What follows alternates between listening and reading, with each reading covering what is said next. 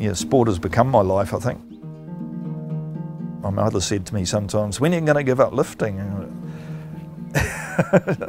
When they cut my arms off. I was born with what they called a paddle foot. Basically my thigh bone was missing. I had a little foot attached at my hip, and I crawled around and I used that as a lever to climb onto chairs and onto tables and things. I attempted to run, but it was sort of a fast walk, and that annoyed me a bit, and I couldn't keep up with the other kids.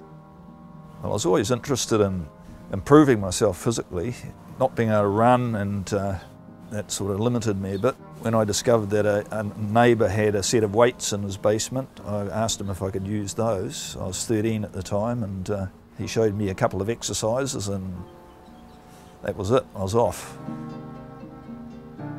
I was at the Artificial Limb Centre in Auckland, and I met a double amputee. And I heard him and another guy talking about disabled games. So I asked him about it, and he told me that there was one coming up.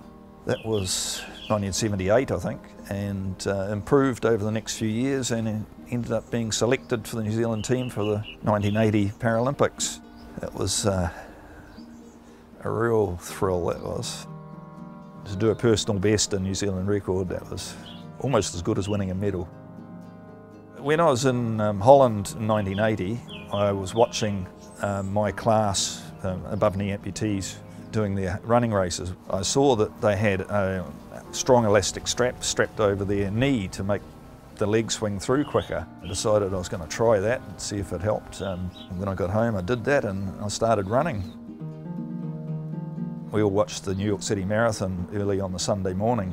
That inspired me to keep running, and that year I saw an above-knee amputee finishing the marathon. His name was Dick Traum, and I managed to get in touch with him, and he invited me to come over and run the New York City Marathon.